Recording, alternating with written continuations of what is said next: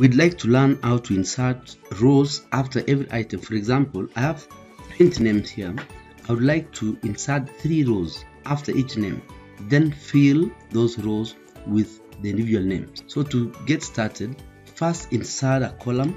Before that, this will be number, then auto number this to 20. Select that, click downward. Then after that, we're going to replicate this 3 times. Copy this, paste, second time and third time. After that, select all and sort it in ascending order for column A. So sort, then I'm going to sort it by the number from smallest to largest. Then there I've inserted 3 blank rows after each name. Now I want to fill this name with the blank rows, the second name, and all the way down to the 20th row.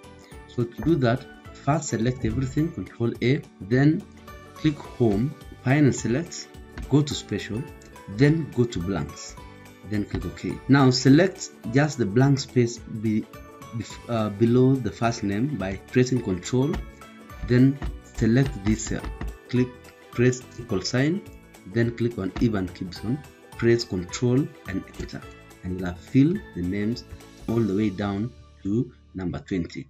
Thanks for watching. My name is David Kandia.